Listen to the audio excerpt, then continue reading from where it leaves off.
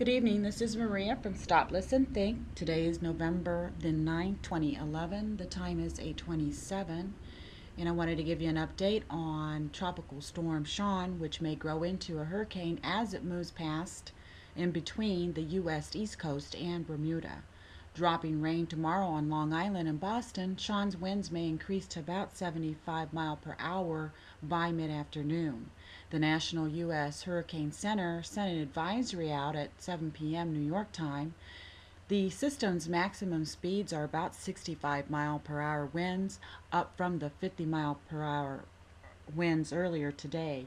Sean is expected to produce about 1 to 3 inches of rain on Bermuda, according to the center.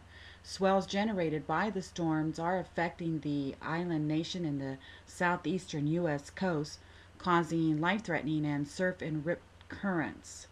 Sean's moisture is about 405 miles west southwest of Bermuda, and that's about it. I'll try to keep you guys updated best I can, and have a good evening. God bless.